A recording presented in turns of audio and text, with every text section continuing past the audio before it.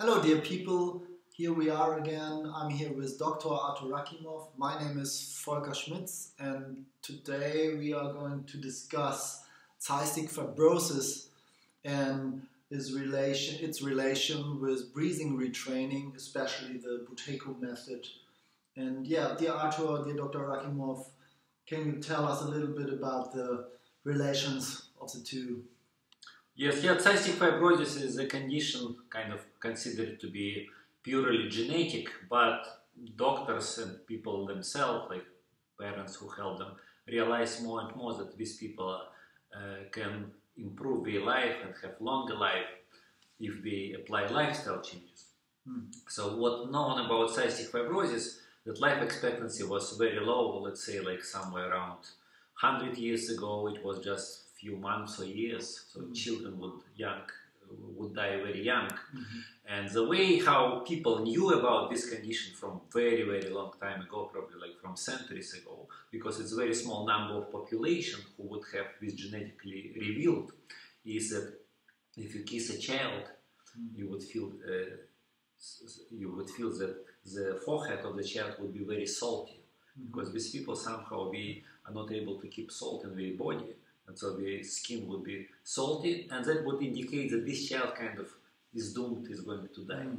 So later, during last 100 years, when doctors started to analyze what is going on, we discovered that there is a mutation in moving of chemicals. So there are special ion pumps which relate to sodium, potassium, and some other. And what happens with them is that because of this mutation, we are not able to effectively transport ions between different compartments in the body.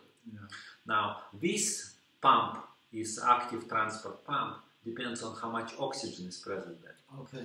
So it's active transport, like there are many also in the digestive tract, and similar type of active transport when there are certain ions taken by the body from the food chain inside the bloodstream using active transport. So people with cystic fibrosis, when they have this type of defect, what happens, there are two types of common abnormalities they develop, and I had students with cystic fibrosis who successfully recovered their health and still stay healthy using breathing retraining. Why? Because this technique that I teach and which people need to practice, students need to practice, it actually increases body oxygen level, and that helps the defective genetic factor to function kind of closer to the norm, depending actually on the level how well we recover. In terms of which systems of the body are going to suffer, there are two systems which suffer most in people with cystic fibrosis. That would be respiratory system, because of the transport of ions. The mucus became too thick in the airways, and because of that, because of too thick mucus, they are going to become more prone to more respiratory infections. And the most common cause of death in people with cystic fibrosis would relate to respiratory failure, because the respiratory system would have too much bacteria. So we accumulate this thick mucus, which harbors pathological bacteria, which has, because of that, many respiratory infections take place in people with cystic fibrosis. That's one kind of abnormalities which take place in these people. Another types of abnormalities relates to digestion, and they have similar kind of physiological background. So we have the same, again, defective gene, and that causes inability to create a normal mucosal layer inside the digestive tract. So the digestive tract, the mucosal surface mucus becomes too thick, and that causes, again, abnormal appearance of too much bacteria, too much infection in the digestive tract. So these two abnormalities, again, can be solved when people start to apply breathing retraining, in addition to standard medical techniques, because the medicine involvement and doctors use more and more methods. And let's say like somewhere around 50 years ago, the expectancy for cystic fibrosis was somewhere around 10-15 years. Then like a few decades ago, we were living around 25-30 years. And now it's like somewhere around 40-45 years. The common life expectancy of a person with cystic fibrosis, that was a huge increase if we think about what was normal 100 years ago. And now, due to achievements of medicine, and doctors may use special drainage of lungs for people with cystic fibrosis because they accumulate too much mucus. And we can provide medication for lungs, we can provide medication for the digestive system as well, digestive enzymes, which helps people with cystic fibrosis to function better.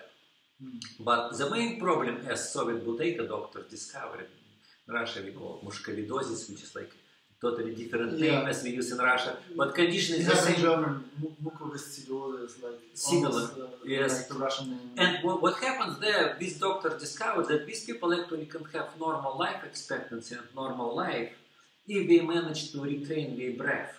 Because the common pattern that we have in modern populations, that right now average person breathes about twice more than the medical norm that was established 100 years ago. So people now, if we think about, again, normal subjects, not people who have diseases, because with diseases people breathe even heavier. We have normalbreathing.com homepage, we have all these tables, historical graph, charts, which are good to look at for people with cystic fibrosis too, because they can realize that people actually breathing too much air, people with cystic fibrosis as well, would have low CP, depending on the stage of the disease. So if we have ordinary people with cystic fibrosis would have around 15-20 seconds for the body oxygen test. In case of severe development of cystic fibrosis, when we already have complications with lungs and maybe digestive and some other abnormalities get like more and more serious, they would have 10 seconds or less for the body oxygen test. This body oxygen test, there's a description below if you don't know what this is. Called control possible.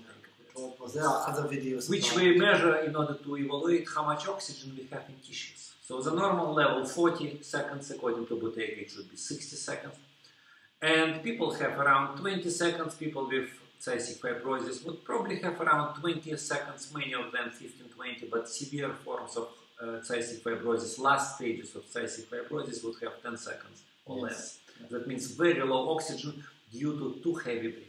So too heavy breathing destroys lungs more due to the effect of too low CO2, and immune system is very suppressed. Constriction in addition to that effects.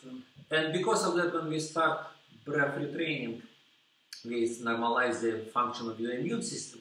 But most importantly, I believe, particularly for them, we improve transport of ions, or active transport of ions, due to oxygen provided for these pumps for all tissues of the body. And that allows them to gradually reverse all these abnormalities that they develop. So when we achieve around 20 seconds plus 20 or more seconds for the body oxygen test, we are able to go running.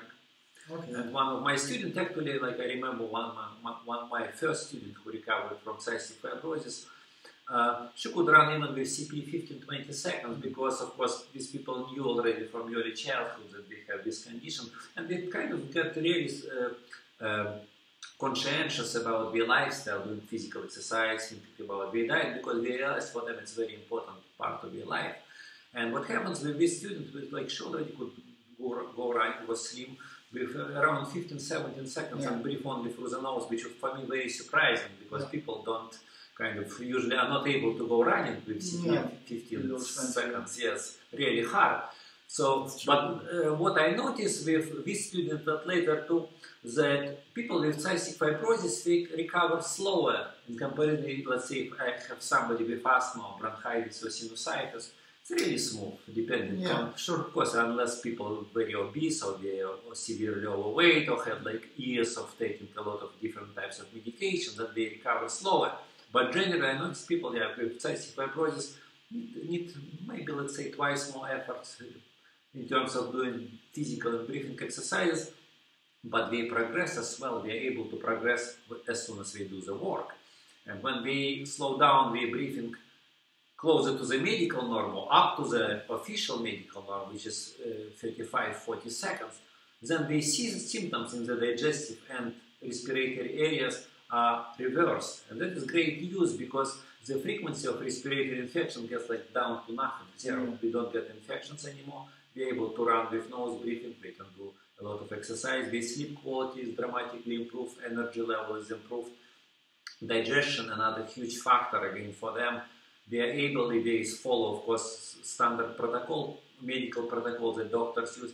We are able to achieve no soiling as well. No soiling means we don't need toilet paper, have clean gut, no presence of biofilms on the mucosal lining of the small intestine. That means we achieve the situation when pathogens are no more prevalent in the digestive system, so we don't require toilet paper, and other symptoms like foul smell and digestive abnormalities we also are possible to deal with using breathing retraining. So breathing retraining is again well known, and Soviet doctors, we had hundreds of people who recovered from mushkovidosis, as we call it in Russia, cystic fibrosis, and now on the West it started to kind of grow, because among Buteyko practitioners there were also a lot of students, and I actually met some of them as well, who recovered by breathing retraining. Although what it requires here is most Buteyko practitioners, since they never had themselves more than 30 seconds for the body oxygen test in the morning, we do not teach the students how to get even higher numbers, and that kind of a limit, the restriction, because people with cystic fibrosis would require this higher value.